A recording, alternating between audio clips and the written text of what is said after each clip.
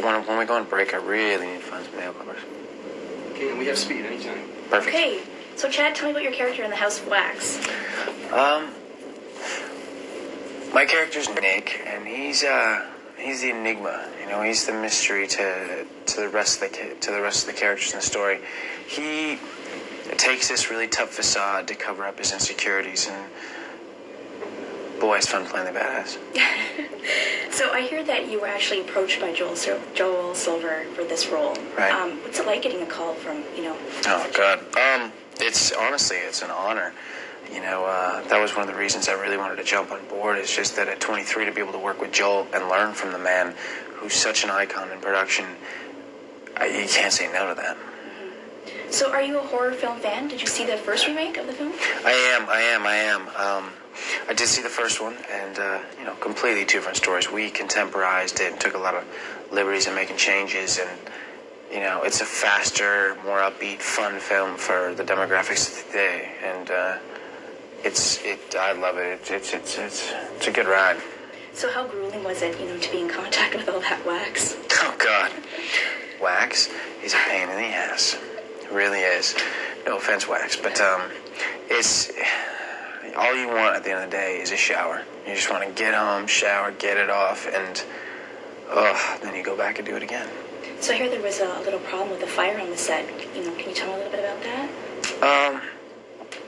Yeah, it was one of our first days working with fire, and it was myself and Brian Van Holt were the actors in the scene, kind of the climactic point of the movie in the middle of a fight scene, and I'm laying on the ground on like the third take or something like that, and all I noticed was it started getting hot, and so I turned my head, and all of a sudden I noticed little water blisters on my knuckles, and I was like, okay, screw this, I'm out of here. And I jump up, and by the time I turned around, it took the wall, and it was great because our first AD, Jamie, he was so heroic, and that he immediately evacuated, and we saw that there was kind of no stopping it. And we got outside, and I was holding the door open, and he was the last one out, and he just made sure everyone got out. It was quite honorable that he was doing that. So your role in House of Wax is quite different from what you've done so far, romantic comedies and, Right. your character in One Tree Hill. Right. So how challenging was it for you?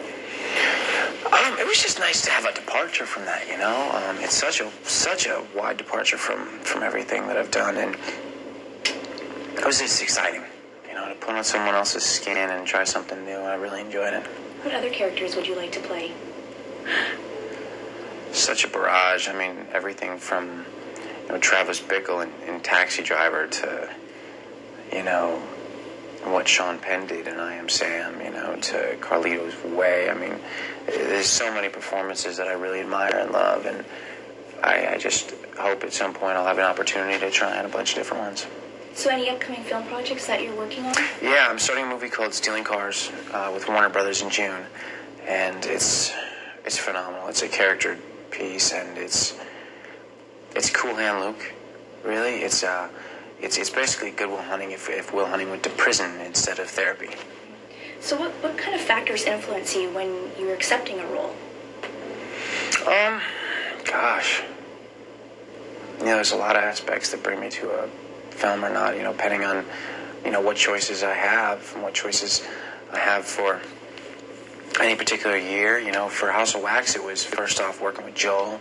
Second, it was the character was such a departure, and now I've done the horror genre, and it's time to do something else because I just want to. It's just more fun for me, and now I'm going on to a character piece. It's a very very controlling death wish character, and then as I go along, I'll just try to select different things that appeal to me.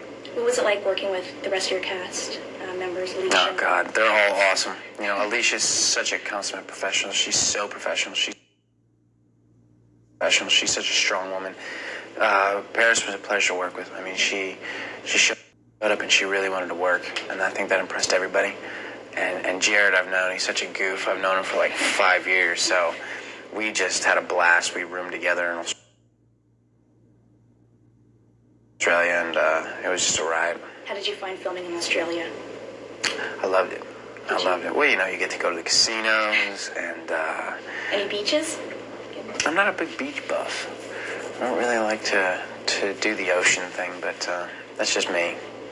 It's kind of uncanny how you and Elisha kind of look alike, because you guys play brother and sister. Yeah, it could work, right? Yeah. Yet I look nothing like her siblings, and she looks nothing like mine, but hey, it worked. You recently got married. Congratulations. Thank you.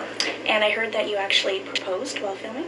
I did. I proposed in Australia, and it was just perfect. I just wanted to make it a romantic day. You know, candles, flowers, the whole shindig. It was nice. Surprising you. Thanks, Chad. Thank you very much. Pleasure. It's great meeting you. Absolutely.